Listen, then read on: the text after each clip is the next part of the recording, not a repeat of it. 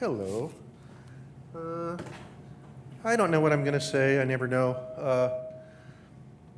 The images I'm going to show tonight were prepared by Stephen Croninger for a public conversation I did with Cal Schenkel a couple of days ago at the New York Society of Illustrators. So there's probably a lot more commercial work in here than normal. Usually I'm trying to show my paintings because I really started out to be a painter. I majored in painting at East Texas State University, graduated in '74, and then had to become a commercial artist, and I didn't mind that, but labels do stick, and so it was easy for me to become famous as an illustrator, and it was easy for me to become famous and known as a cartoonist, but a lot harder as a painter. And so I'm not sure what's ahead in the slides. I wasn't paying attention at the public conversation, and it probably is a lot of commercial art. This image in particular was a Frank Zappa album cover, and it's preceded by a ton of Cal Schenkel work.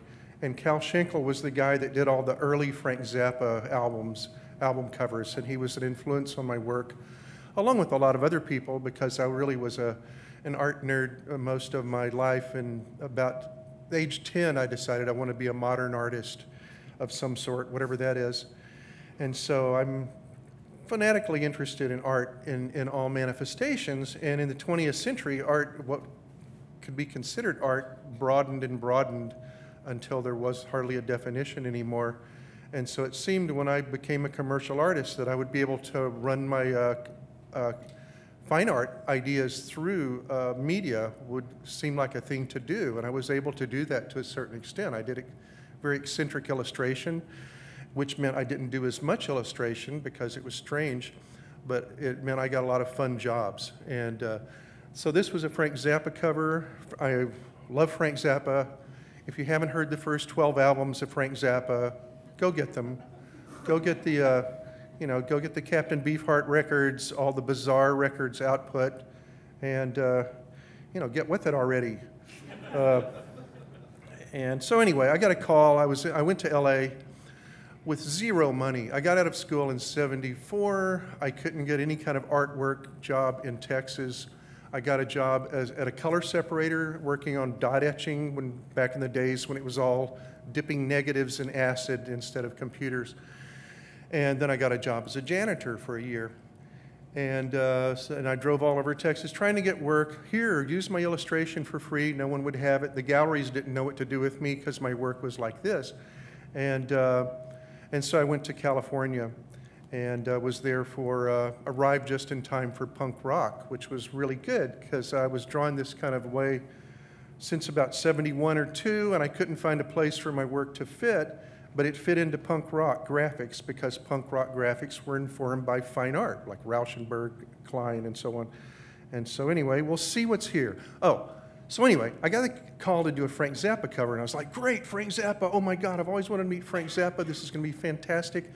And so I did the cover for a great design agency, Rod Dyer Agency, for my friend Vartan, who's the art director. And then I didn't meet Frank Zappa. And I turned it in, and I was like, that was kind of strange. And then I got a phone call from a different agency a few weeks later asking me if I wanted to do another Frank Zappa album cover. And I said, yeah, great. Well, we need it by tomorrow. So I did a one-night Frank Zappa cover. Maybe it's on here somewhere. And this is the back cover of that album. They said, it's something about a mouse. But actually, it was about a peccary. And so I did the mouse. So anyway, then they said, do you want to do another Frank Zappa album cover? And so I said, sure, I want to do another Frank Zappa album cover. And so I started working on it, and then I called up the agency. And I said, I thought Frank Zappa was a control freak and that he would be involved in the album covers. And they told me, well, these are unauthorized albums. Warner's wants to get rid of Frank, so we're dumping these on the market. And so then I found myself on the wrong side of the fence, and it was humiliating and horrible. But I did 3 Frank Zappa covers, and then Frank Zappa went on Saturday Night Live and ripped one of the covers up and ate it, and with the cone heads. And the Zappa family still uses the covers, and I learned later that Frank liked them fine, but I never got to meet Frank Zappa. But yet, not everyone gets to do Frank Zappa covers. I heard he didn't like the little skeleton in the middle of this back cover. That's the only objection he had. My friend Matt Groening that does The Simpsons, he became close friends with Frank at the end of his life, and he asked Frank about my album covers so I could sleep at night. This was the One Night album cover, Sleep Dirt. It uses the image which I've used in my comics of the smog monster from Godzilla versus the smog monster, also known as Hedorah in Japan. And this was supposed to be a really dark cover, but I only had one night, so I couldn't add the darkness. There's the back cover, which would have been very dark, but it's not. So anyway, I moved to LA, had zero money. My pickup truck blew up 75 miles outside of Fort Worth. And I spent all the money I had to go to California rebuilding the engine. And then I got 75 miles outside of LA, and the piston went through the oil pan. And luckily there was a junkyard off the highway, and I just pulled off the highway, sold my truck to the garbage guy, or the whatever you call it, the dude at the junkyard, and bought a ticket into LA. So I arrived in LA with zero money and not knowing anyone, because my friend who had talked me into moving to LA had just moved to San Francisco that week. And so I ended up sleeping on a friend of his couch, Justin Carroll, who was very nice and let me sponge off of him until I could drag my book around enough. And this is like important note. Even today, when everything is online, I think it's still really important to meet people face to face. And in those days, you had no other option, really. You could mail people postcards, but you really had to get your book in your hand and go to every record company, go to every magazine, go to ad agencies, and pray someone would hire you. And anyway, punk rock. Oh yes, and punk rock happened. I was walking in, there was a newsstand in Gower Gulch, and I saw a paper there called Slash. And it looked like my work would fit into it. And so I asked a guy I knew, I said, who are these Slash people? Are they Nazis or are they okay? And they said, oh, they're all artists. And you know, it's a lot of fun. So I went and met these guys. They liked my work. They gave me a page in Slash. And then I started for free. And so I started working on this strip, and people notice stuff. When you get stuff into media, then people start seeing it, as opposed, again, to galleries where you work for a year or a year and a half, have a gallery show, 100 people come in, the end. Maybe someone buys it. But if you do a Frank Zappa cover, or if you do punk rock graphics, then thousands of people see it, and it goes ahead. In those days, for a time, I was married to the manager of the Germs, and so Darby Crash was over at the house with Pat Smear and so on, and this was a flyer I did. I didn't do very many flyers in those days. People just didn't ask me. And I wanted money, too. It would have been good. So anyway, this looks like it's just going to be my commercial art, so I'll have to end up complaining about commercial art, or maybe it's just all the fun stuff.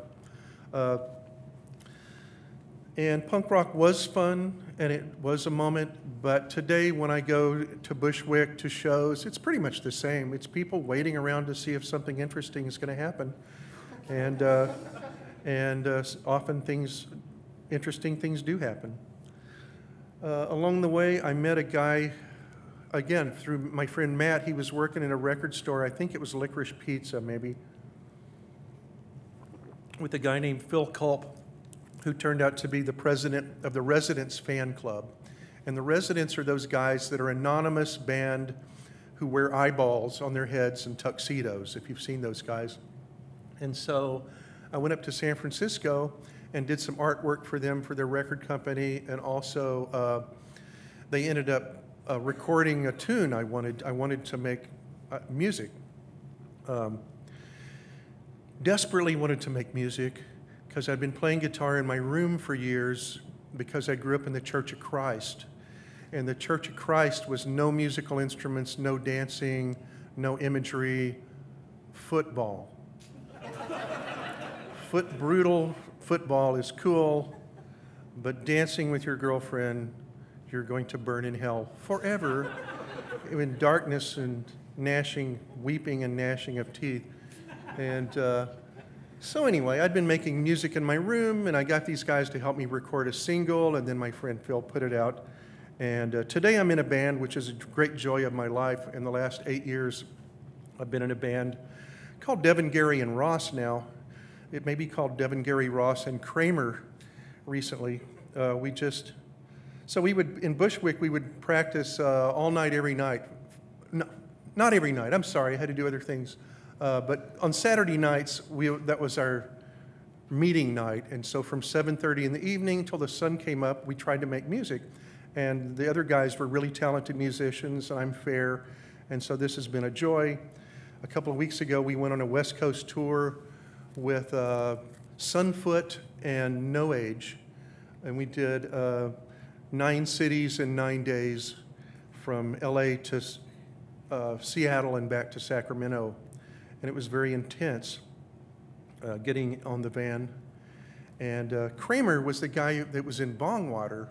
And I used to hang out with him a little bit 20 years ago when he was in New York. And he called me up out of the blue and got in touch. And we had just finished recording a 2 LP record. And so he ended up mastering it for us. And then we mentioned we were going on tour, so he wanted to go with us on tour for some reason, one of our heroes. And so it seems like he's in the band. And the day after tomorrow, we're going to Marfa to play an art opening. And so I thought this was going to be the end of our band. I mean, this is really exciting, but this is what happens when you show random images and start free associating. I thought the band was over because the leader of the band just moved to LA, and the best guitar player just moved to Woodstock, and Kramer lives in Florida. So that's the end of the Saturday night music sessions. But people have flown us places in the last couple of weeks, so maybe we have a band still. We'll find out. But anyway, we're going to play Marfa, Texas in a couple of days. It'll be wonderful. So I worked on this ad campaign for Ralph Records, the residence record company. And this is like Sherman from Sherman and Peabody. I don't know if you ever remember that show. Was it on the Bullwinkle show or something? And so this is part of the ad campaign. This was a single, another sampler of their music, and the back cover of it. And this, if you do silkscreen, you know what a mechanical separation is. And this was a mechanical separation, which means all this art was done in black. I did 4 pieces of art, one to represent the color of each plate, and then it was sandwiched in the printing process, and then I got to find out what it looked like. And from working at a color separator, I became pretty good at visualizing how colors that I give to people all in black, how they're going to mix in the printing process. And this was scratchboard, not really a fun image. Kind of a, yeah. This is why I didn't do a lot of commercial art, because this was in my portfolio.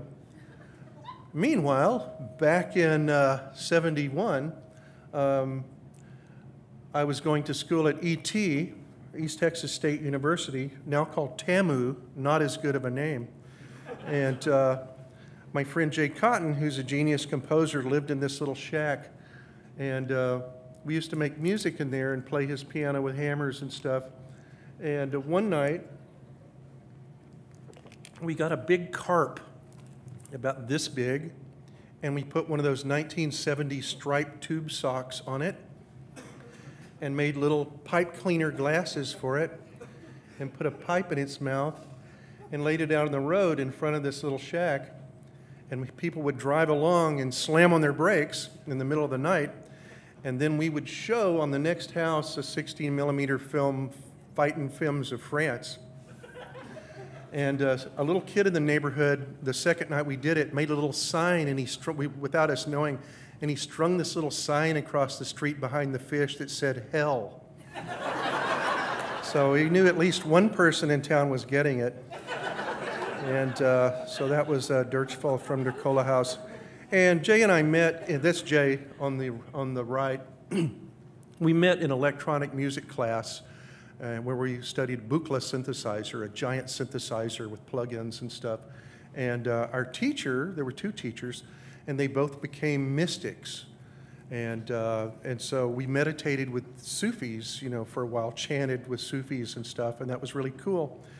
I learned how to calm down a little bit. You know, meditation was to get that grasp on calming down a little bit was very helpful. And then people started astral projecting, and I thought, I don't really want to astral project, you know. I'm just getting used to being in this body. And so I dropped out of chanting with Sufis, but that was pretty great. And one time, Jay and I went to Dallas. We were in Commerce, is like 80 miles outside of Dallas.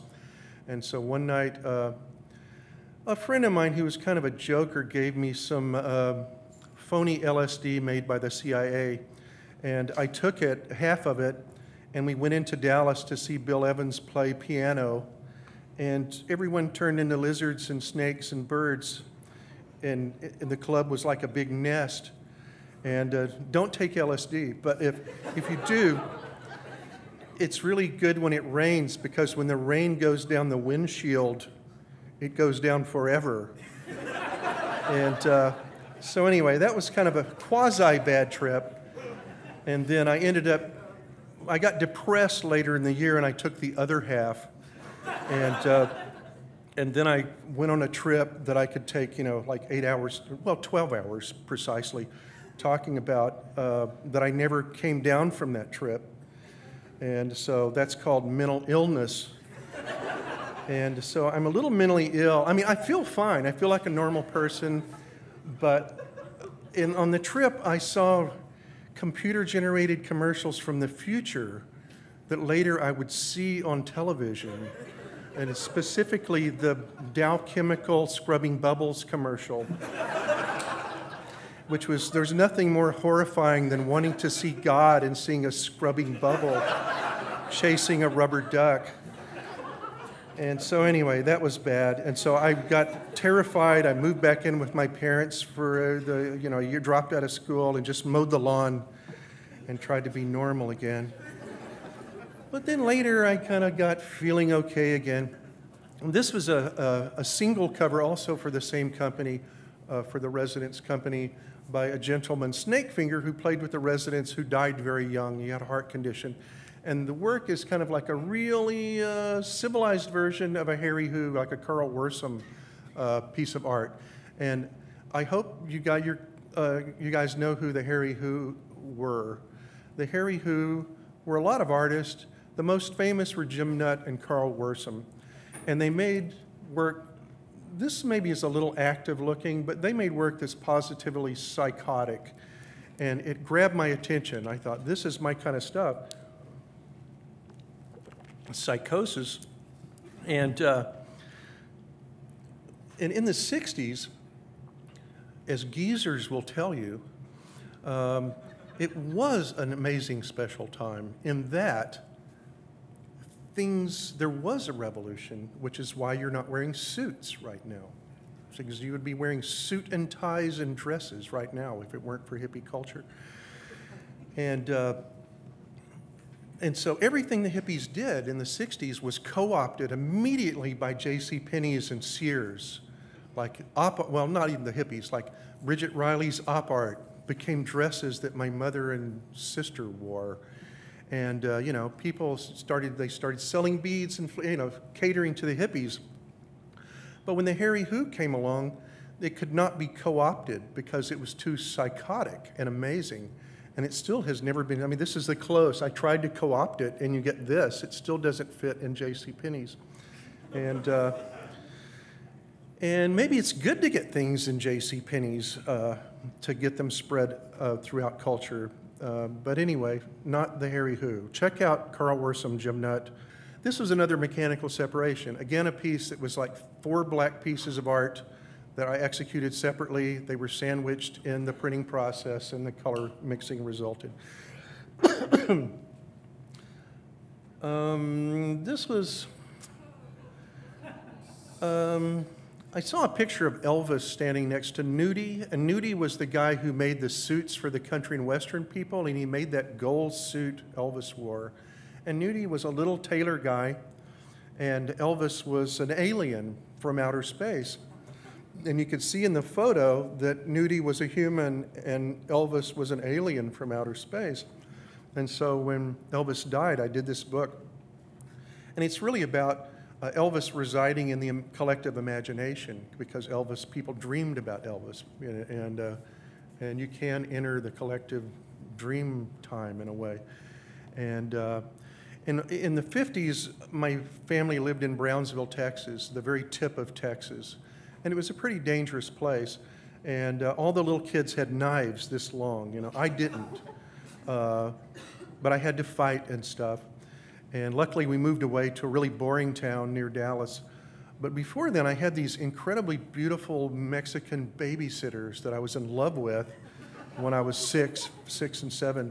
And they would tell me about pachucos, about the gangs, and their pompadours, and their skinny belts, and their peg trousers, and their pointy shoes. And I was totally amazed. And so this is kind of like Elvis as a pachuco in a way, which also ties to, if you know Frank Zappa's work, there's a lot of pachuco flavor in early Mothers of Invention record. And again, if you don't go get those records, I'm sorry. Do not get the Reuben and the Jets CD, because Zappa fucked up the bass track. So get the vinyl. And I've never seen so many girls looking through vinyl as I have in the last 2 years in Brooklyn. This is like, it's great that vinyl's back. And when our band makes records, they're tiny editions. As you know, people put out 100 records now, or 200 or 500. And this is the way that artists are finding a way to not have their music stolen, by making a fetish object that people have to buy. And and I'm from this generation of reading album covers for information, because in Sulphur Springs, Texas, where I grew up, the information came from Skiller's drugstore, the newsstand at Skiller's, or the little record bin. And every amazing thing almost in the 60s flowed through those newsstands into the popular culture. And so we were always looking for clues.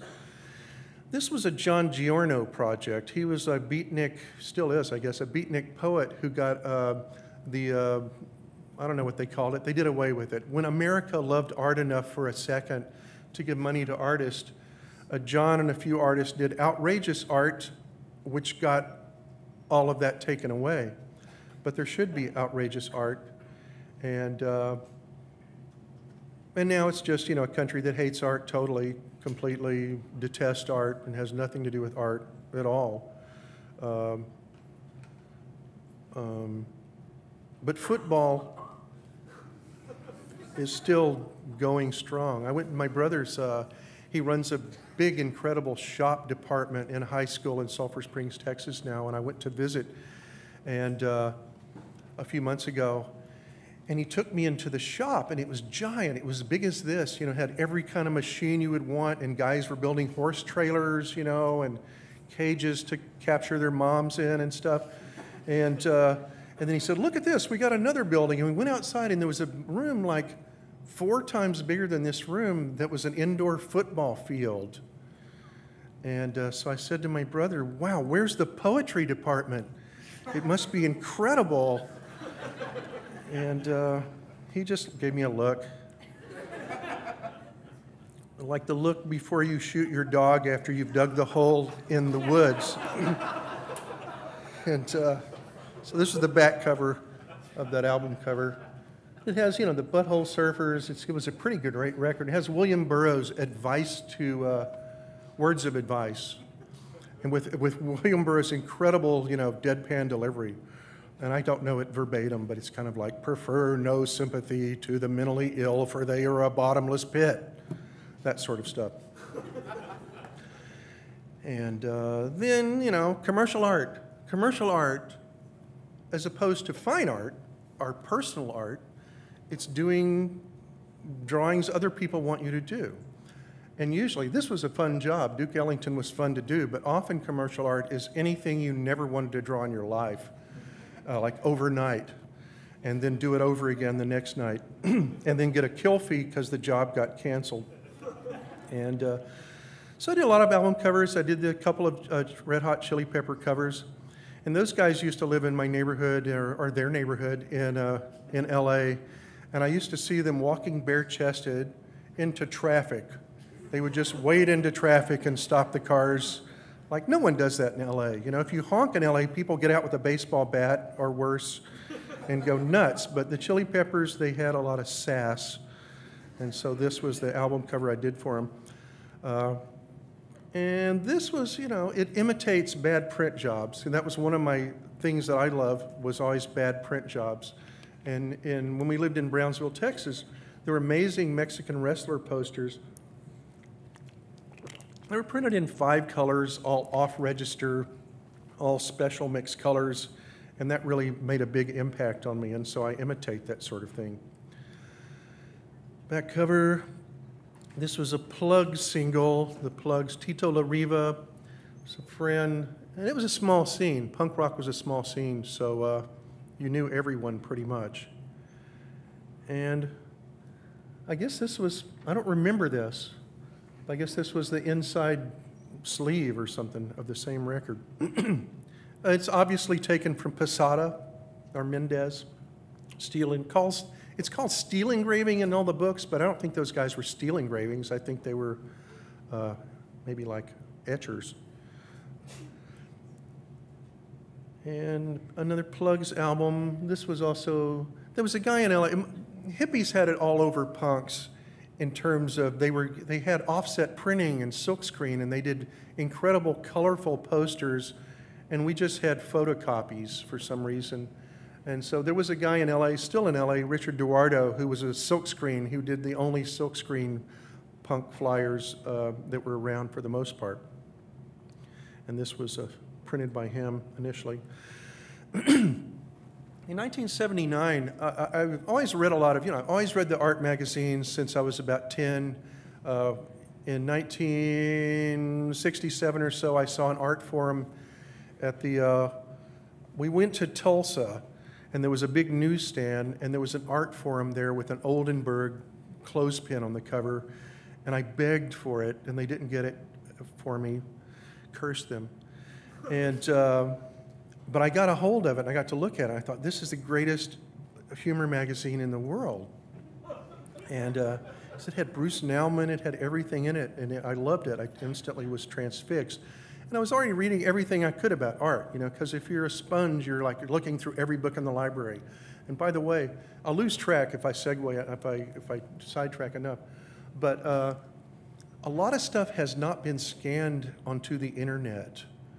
And so there's a lot of things lost to history. There's tons of people a little bit older than my age whose work is not on the internet yet. And so if you're around a great library, go through every fucking book in the library and look at all the pictures. You might discover, even read the words. And so I was reading a lot of manifestos, and if you read the Futurist Manifesto by Marinetti, it was crazy because it was like he was in love with the speed, the early, not amphetamines, but just the speed of machinery at the turn of the last century.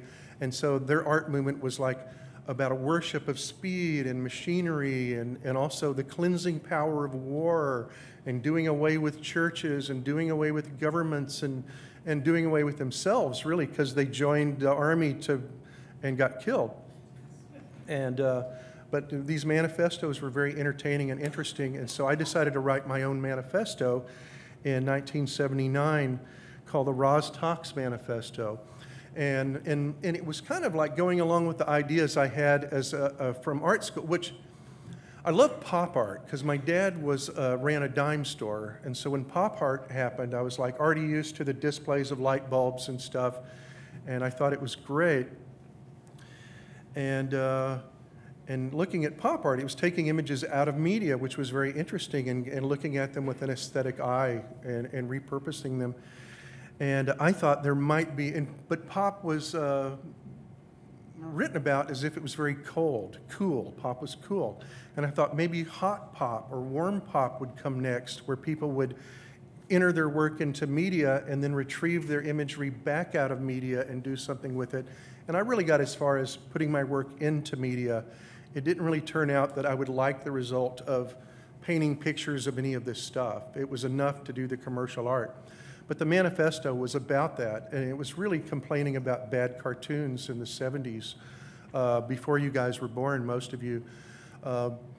Before Ren and Stimpy, and before Pee-wee, and before The Simpsons and all that stuff, there was like complete shit cartoons foisted on generations of children that were, well, bad Popeye cartoons. If you've seen Translux Popeye cartoons from the 70s, there's not a plot, so they didn't need writers. They have one song playing behind the action, whatever it is, one sound effect, and it was just brain death. And so I was complaining about that and saying artists should get into media and make it better. You know, you can only, if you want it better, you have to make it better yourself. There's not art talent scouts that are going to come and knock on your door and go, please give me your incredible art. I'll give you all the money in the world for being an amazing artist. It doesn't happen very much. And you do have to, it happens sometimes. But you have to, you know, go meet people. And so this was kind of a joke manifesto, but it had some things I was upset about or angry about. And so that's what it was. And people, I was amazed that over the years, there's so many people have contacted me and said they had this on their refrigerator for years and they lived by it. And these guys called me up. There's a thing in here that says, join the art police. And these guys called me up and wanted to join the art police. You know, like, who do we go get?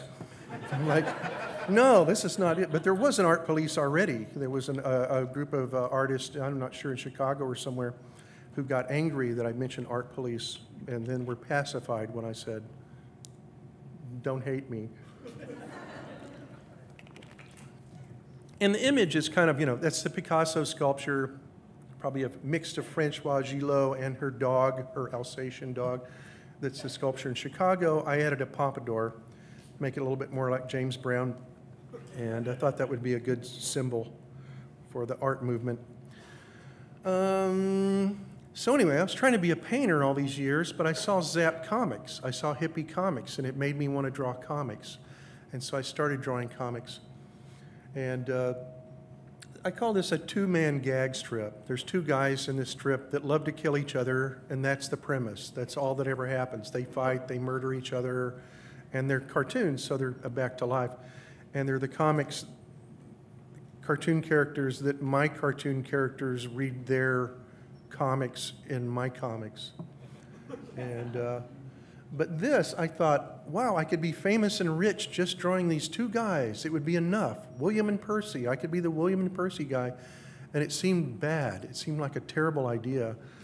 Like all the stuff I saw in Acid that was the wrong way to go. And William and Percy was the wrong way to make it the cornerstone of your life. This was a cover of Slash with my character Jimbo. And one day in about 1974, I drew Jimbo for the first time out of the blue and had this moment of like, oh no, I think I've invented something that's going to stick with me. And I'm still drawing him, and I don't know why. I keep getting ideas for Jimbo comics, and I keep drawing them, and I do love many different media. And I'm going to love comic medium. It's very different from painting. It works differently. It does a different thing. It tries to tell you a story, or it tries to address the issues of telling a story. And Jimbo is this, you know, big lunkhead guy. He's actually got panties on here. Normally he's wearing a little skirt, and he's usually wearing a little skirt, and I don't know why. I think in Cub Scouts once, they made us dress up in little, what do you call them? What do you call those things that hang down in front? That's like a skirt. Loincloth, a loincloth. So we had loincloths on, and they had a little fire built on the auditorium stage at Austin School. And it was a red light bulb with a fan blowing red cellophane up in the air. And we danced around it like Native Americans. And I draw a comic character with a little skirt now. So this was another Jimbo comic. And I let the style change in Jimbo, and that was what was probably seen innovative about it, because usually people, there's a lot of pressure on people to have a style, especially in art schools. It's like, get it together. What's your style? What are you saying? What are you trying to do?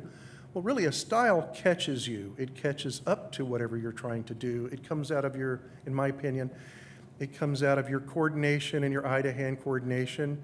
And once you discover a style, or once it happens upon you, or once you're possessed like Legion by the style, then you have to wish the style into pigs and chase them over a cliff and go on with your life and explore further, because a style, sometimes it's not enough. Sometimes you need ideas, and ideas are cooler to chase, actually. And I try to let my style, in the early days, serve the idea rather than the other way around. So I did all these comic books. Raw Magazine happened. Raw Magazine started in the early 80s by Art Spiegelman and Francoise Mouly in New York. And they saw my work in Slash, and they invited me to be in that magazine, which propelled my career in comics more. And I got to meet this great community, well, all the community of cartoonists in the world, and the Zap cartoonist, and the cartoonists that came after. Like the cartoonists of these days are actually writing comics that New Yorker readers would read. But hippie cartoonists were trying to blow everything up and blow everything out of the water so we didn't have to wear ties. And you meet these people, it's like meeting Jonathan Swift or someone. You meet satirists, and they're lovely people, and they're well-read people, and they're gentlemen and women, or whatever you want to say. And that's one thing I discovered in this community of drawers and satirists, often the scariest people. S. Clay Wilson's comics are the most vile comics you'd ever want to see, and he's a pretty nice guy. Now he has problems now because he was either beaten up or he fell down drunk and cracked his skull, so he has bad health problems now. But if you have not seen, and I'm surprised that a lot of my students have never seen Zap Comics. Zap Comics was kind of a miracle melding of advanced stylization of all these people that came together in the 60s in San Francisco, a lot of them from Texas, accidentally. And I got to meet the younger people, and they're my friends, and they're neat. And it's neat to meet people. It's nice to be in your room. I love being in my room a lot, but it's nice to know human beings, too. And, well, to see my paintings, you're just going to have to look at the show over here. Paintings is serious business, too serious, you know. It's kind of like, this stands for me, this is my soul, here on the wall. Oh no, I am paralyzed by my soul on the wall. What can I paint next? I don't know. I must stare at the wall for a month and figure it out. But once you get the ball rolling, that's a great thing. And it's a great thing about sketchbooks, by the way. I hope you keep sketchbooks, because sketchbooks are your friend. And even if you're not a drawer, please start drawing in sketchbooks. Everyone draws a map, and everyone can draw a circle. No one can draw a straight line. So ignore it when people say, I can't draw a straight line. You know, get a fucking ruler, you know. What's wrong with you, you know? And, but just start drawing. And if you haven't drawn in your life and you're not a person, because it happens, everyone's a drawer when they're little, and then they lose, you know, oh no, Johnny's a better drawer. I better be a scientist. I better be a preacher. I better be a Scientologist. And, but if you start drawing again, you'll start kind of right back where you were, but that's a good place because you can't compete with children's drawings and you can't compete with madmen and women. They're just better drawers. And, but if you keep sketchbooks, it's a repository of a lot of ideas and notions.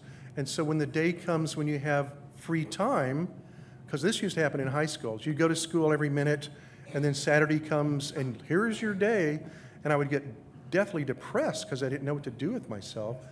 But now that I keep sketchbooks, and I have hundreds of sketchbooks, if I have a free moment, I look through my books, and I say, oh, there's that idea I wanted to do for 25 years, you know? That one's no good anymore. I'll look through some more books and, you know, get the ball rolling. And now, and when I draw sketchbooks, I used to sit and wait for a brilliant idea, you know, for days.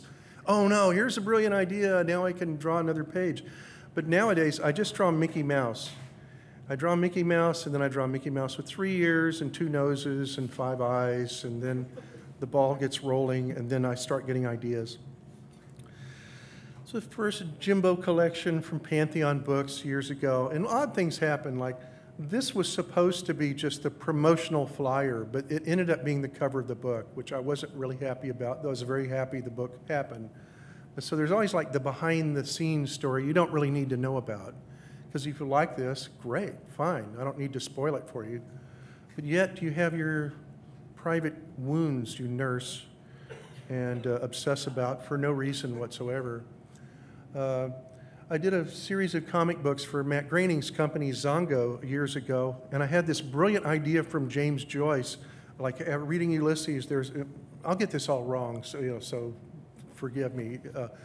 Just that there's this notion in, I think it's Ulysses, where there's kind of like a germ, an embryonic growth.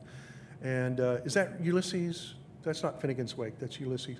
And so I had this idea that I would start drawing these comics really loose, just not try to be tight at all, just draw them quick and see how long it took. And then every issue I would get tighter and the comic would mature.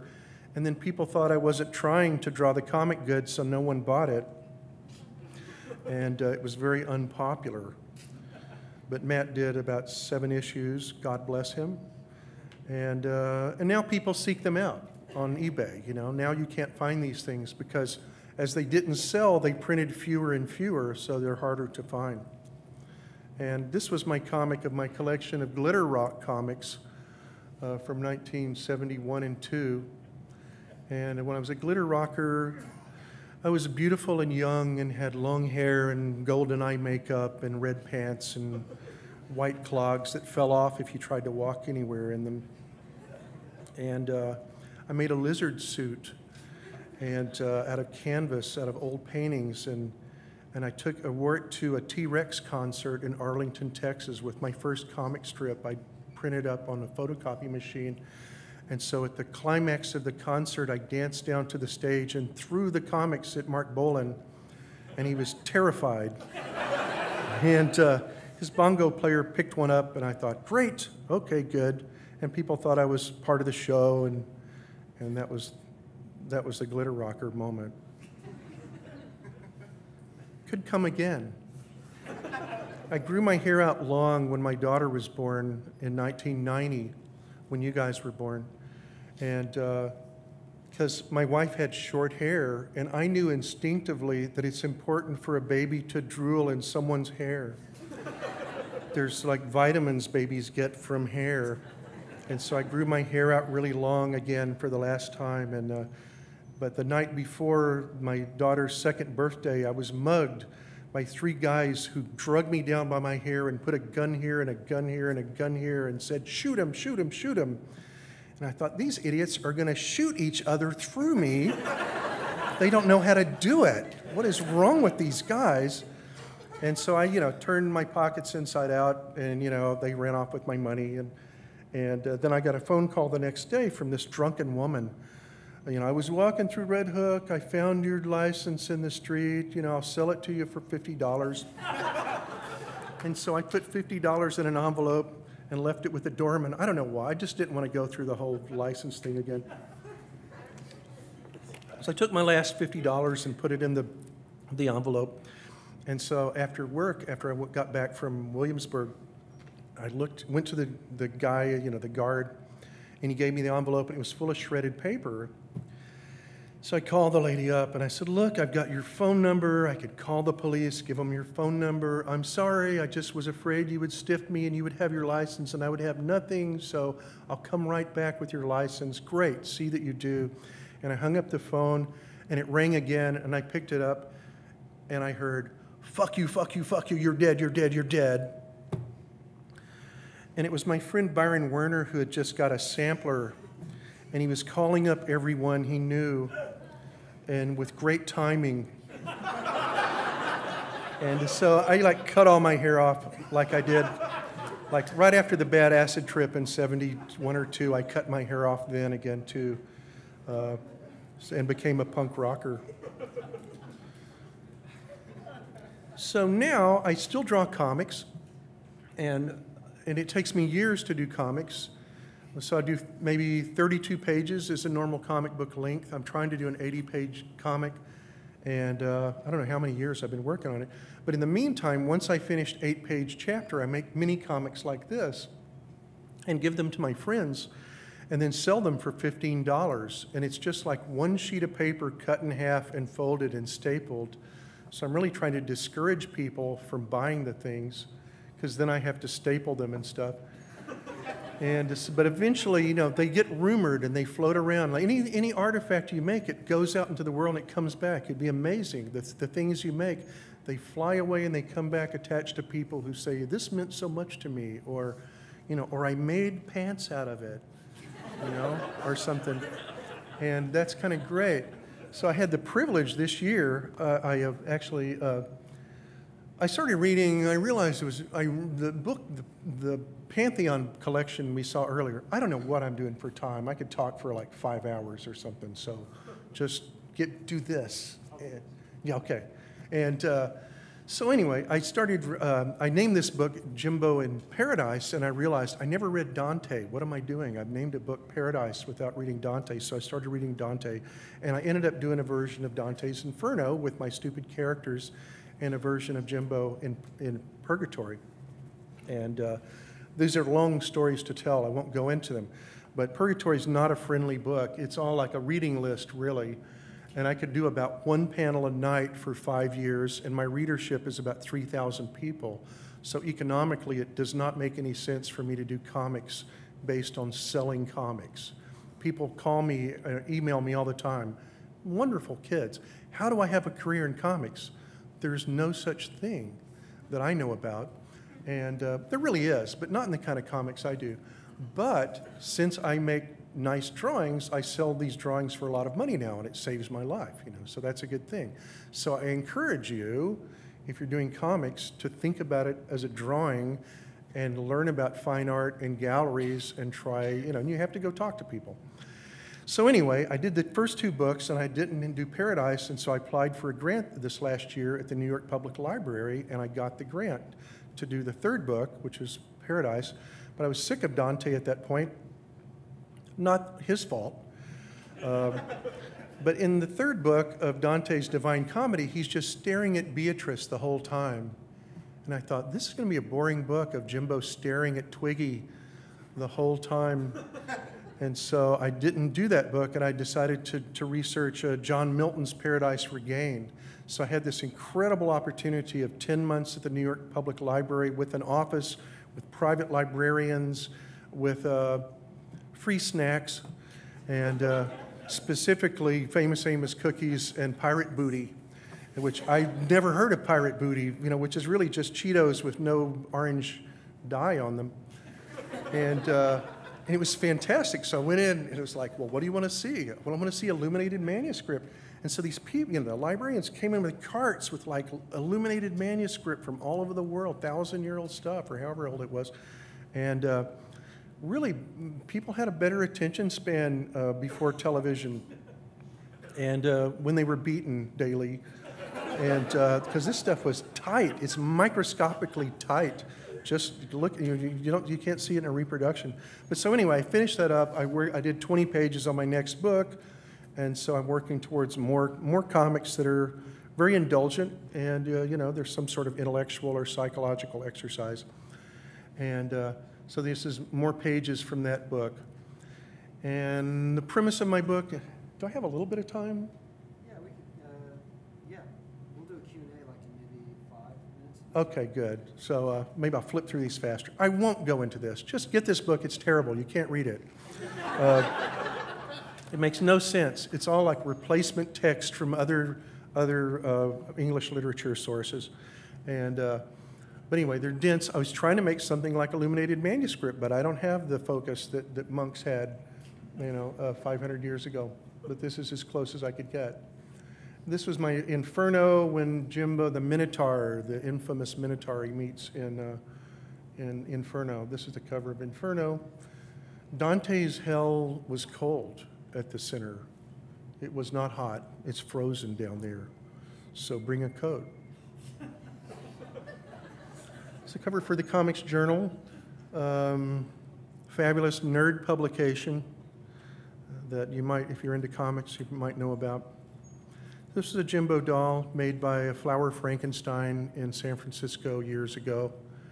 It had a little squeaker in the groin, and that's how we advertised it.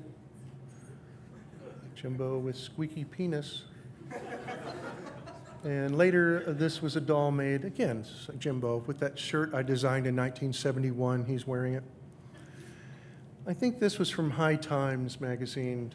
So my friend Stephen Croninger really tried to find obscurities. And in the old days, there was an underground. There still is an underground, but you have to look harder to find it, because everything's the overground with the internet. And so my father stalks me online to find out my sins. And when he found this,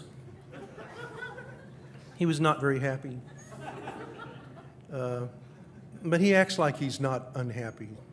And he's a cowboy and Indian painter, which is why I'm an artist. He's a real interesting person. He just turned 86. Luckily, he has not found P-Dog yet. And hopefully he will not find P-Dog. If you guys will do me the favor of not scanning it and putting it up on Facebook, I would appreciate it. Nor has he found the second P-Dog, the final captain's log that followed. So anyway, I did get to make some music. This was a single I did back in like '82 or something, Italian sunglass movie. Very much influenced by the Harry Who type of execution of the image. And this is the back cover. And here's some buttons, punk rock buttons, again, more obscurities. And this was the record I'd made in '82 for a Japanese reggae music company. My agent in Japan, Mr. Ishii, he brings reggae to Japan. And so he had me do an album, and I traded trading. I traded art for studio time at this giant The Band's studio in Zuma Beach. And so at 2 in the morning, we would go and record after everyone was done. And on this record, there's a tune where it's called I Fought the Lord and the Lord Won. And in it, I'm pretending to speak in voices. So I'm chanting in voices at 2 in the morning out there, like giving it everything. And I look up, and Bonnie Raitt's standing there looking at me. And that was bad. Bad moment. More of that, more commercial art, more underground comics. And actually, here's an ad for Sahozet. We have Sahozet alumni here. And ad from the old days in downtown New York. Mr. T. If you're a commercial artist, mostly what you do is paint pictures of celebrities, so get used to it. I can't draw John Travolta, nor Sylvester Stallone. They don't have necks or features. This is a painting, and I'm going to run through these quickly, and I will be happy to take questions. But anyway, I'm a painter, everyone. I paint pictures. Look at me. Mark Newgarden did this comic years ago. It's one of those, like a desert island with 2 people sitting on the desert island with their arms around each other, and there's a guy swimming towards the island going, "I like comics."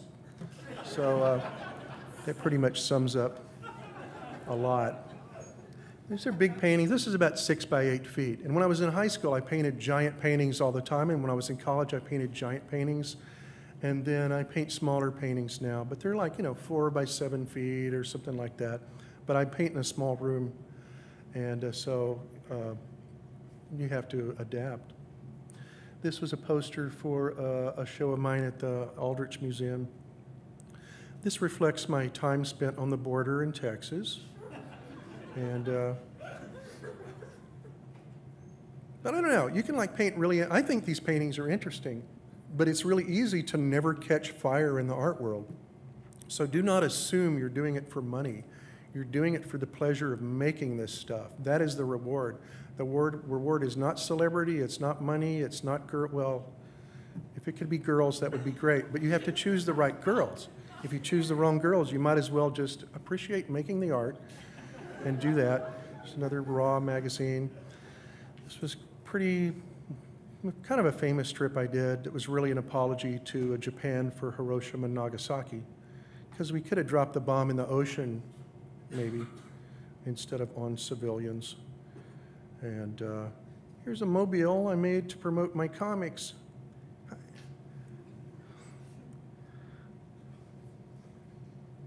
And collaborating with artists is really funny. It doesn't always work, but if you find someone to work with, it helps you take your ego out of it.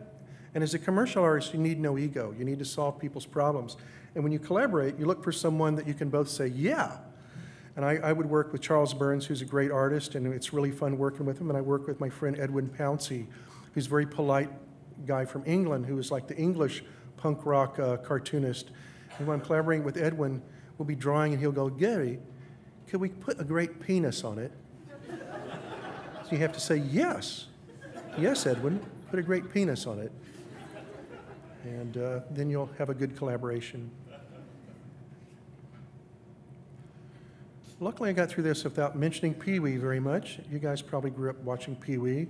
It was a fun show. It was made by artists. It was made by painting majors to a great extent. The design was anyway. Rick Heitzman and Wayne White, and I designed this thing. This was the initial drawing I did of the outside of the Playhouse that became a big model. And the model was actually overseen by my friend Rick Heitzman. And this design, I had in mind work he did in Texas after he took about 30 magic mushrooms and started making crazy paper stuff in his room. And I knew that he would, so I did this sketch that, with Rick in mind, that he would be the overseer. I think the model turned out really cool. This is a really early drawing for Pee-wee and Pee-wee products. My cat became obsessed with this rubber guy I made and would stand by it and meow all night. So I thought maybe all cats would like this. It was kind of a, every cat was not as crazy about it as Ginger. Rest in peace. This is a book designed, a lot of my design in my books is designed by my wife, Helene Silverman, and it's really important if you're an artist, if you're a cartoonist, design matters. If it's good design, bad design, it doesn't matter, but taking control of like how wide your margins are and stuff, it's very important. And I think that's something that set me apart from other cartoonists because I was crazy about book design and so on. Okay, I guess this is sketchbook stuff. This was a book called Cold and Madness that has a long, boring story that goes something like, the shortest version is, Mr. Ishii, my agent in Japan, he had published a collection of Jimbo comics. He called me up and said, Gary, we need one more book. We're doing one more book. And so I went to work trying to draw this thing for 2 months. I drew it like 200 pages or something, and then I called him up and I said, I can't do the book. I need one more month. And he was like, what are you talking about? And it turned out he just was going to reprint the first book. And so I'd killed myself drawing this book. And it sat around for 18 years before my friends got rich for a second in the dot-com boom and published it. So you never know where a project's going to go or where it won't go. I do these little drawings for people that I sell on my website, the smartest idea I ever had. And on 9/11, I was on buildings screaming and crying and drawing this picture and screaming, where's the fucking Air Force, by the way? And it's just sketch, doodles, painting, bigger painting. That's like 3 by 8 or something. This is the first record Devin and I did together. Devin and Gary Go Outside. The last book I did, Dal Tokyo, about a Texas and Japanese settlement on Mars.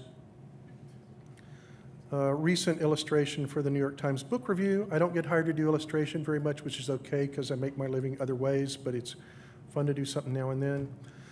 Josh White light show is a whole nother story. I love light shows, and I'm blessed in that I met the guy, the most famous light show artist from the 60s, and now we collaborate on giant light shows. We're doing a show with MGMT in London, I think, in a month or so. And that's a whole nother story, very interesting, I think. These are phony flyers I did to advertise my little light show I did in my studio for a year or so. That was actually an attractor, and it attracted Joshua White to me. So it was a magic ritual. I'm going to reinvoke the 60s by making a tiny light show, making tiny flyers, and playing a lot of beatboxes at the same time as a light show. And you do something like that enough, it attracts people. It attracted Joshua White. Now we do gigantic light shows in various cool places. This is the album cover for our band, Devin, Gary, and Ross, that's coming out in a couple of weeks. It's supposed to be out already, but hippies are putting it out. And this is an illustration of Frank Zappa. At least by fucking freak out and look at the gatefold. There's a list on the gatefold. The great thing about Frank Zappa was he gave you a reading list. He gave you clues about what was out there. And in the gatefold of freak out, there's an amazing list of artists and so on. So I think that's all I got here in terms of images. And I'd be very happy to answer questions